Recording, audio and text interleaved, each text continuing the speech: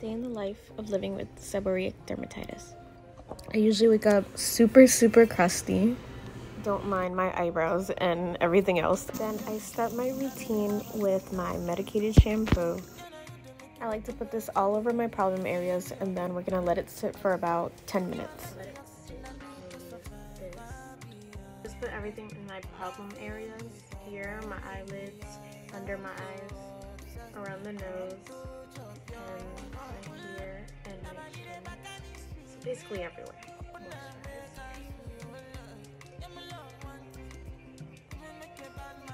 I use my medicated by my dermatologist. Vaseline to lock in the moisture. Then I put like a teeny bit of makeup and then I go on with my day. I hope this helps. I've been dealing with this for like a few months and this is what worked for me.